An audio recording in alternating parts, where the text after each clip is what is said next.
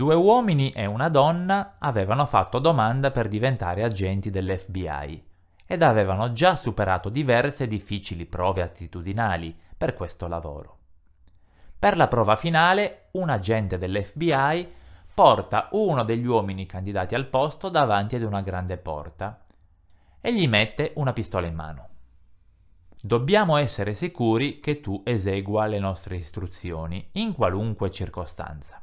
All'interno della stanza troverai tua moglie seduta su una sedia. Uccidila.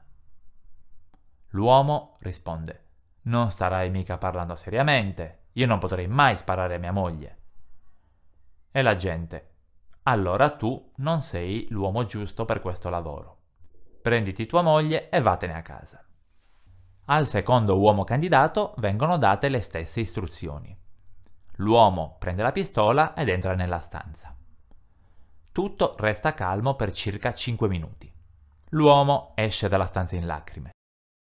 Ci ho provato, ma non posso uccidere mia moglie. L'agente: tu non hai le qualità che cerchiamo. Prenditi tua moglie e vattene a casa. Per finire, tocca alla candidata donna.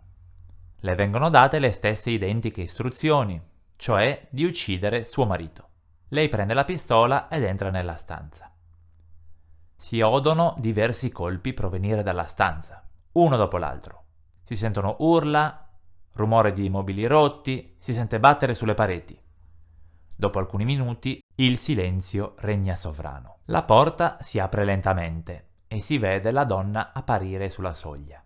Si asciuga il sudore dalla fronte e dice: questa pistola è caricata a salve.